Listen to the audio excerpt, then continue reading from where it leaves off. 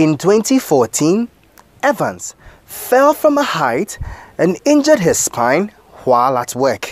And after many failed attempts to get compensated by the company he worked for, he turned to the National Labour Commission as his last resort. He has had to travel for many hours to the Commission for the past 4 years to get his concerns addressed.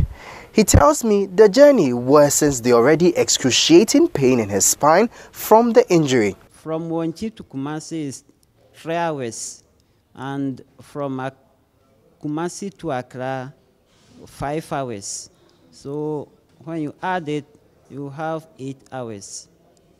He not only has to deal with the pains, he sometimes does not even have enough to foot his trip to and fro. The commission, they have done a lot. Sometimes when I come, I've run out of money. They use their own money to gift as a transportation fare. And as I'm speaking now, the money is very, very problem for me, because since 2014, due to the accident and the spinal stabilization, I'm not able to work.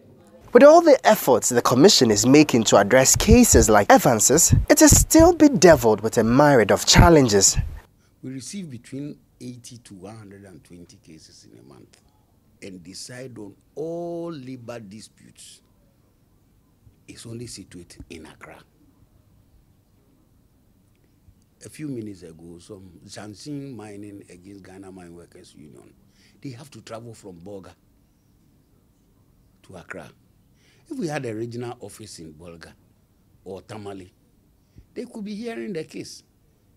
I mean, the committee of the commission will hear the case as allowed by law. But it's like now everybody has to travel because of cost. We have our office in the Western region.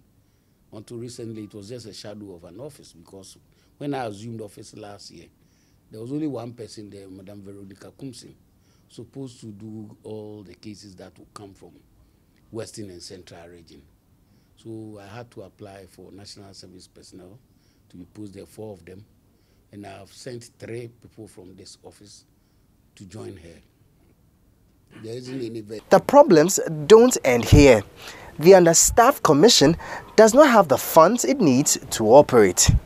We had our first quarter release. We have the second quarter has come. Third quarter, no release. We are in our fourth quarter, it's almost ending. As I talk to you now, we have just about 15,000 cedis for fuel, to fuel our vehicles. And for electricity, we just bought 3,500, which was left just, 3 days or 4 days ago. And our money for it is finished.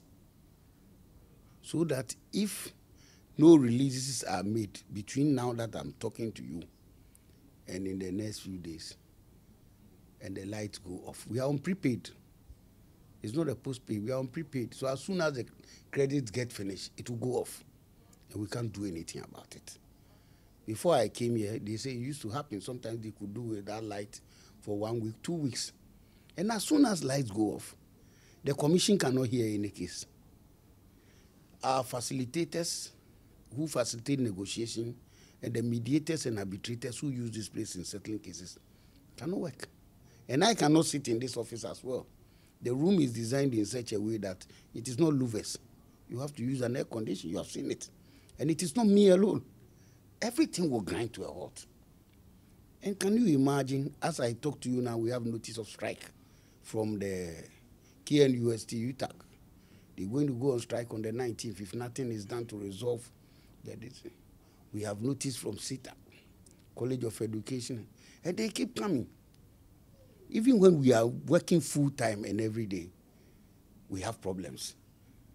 Let alone, going off. So we are ready. The National Labour Commission currently has just 2 officers addressing the many cases across the country. Both officers are understaffed and under-resourced. Maybe it's time government adopts the one district, one labour office project to address the situation. Reporting for City News, my name is Michael Obudu.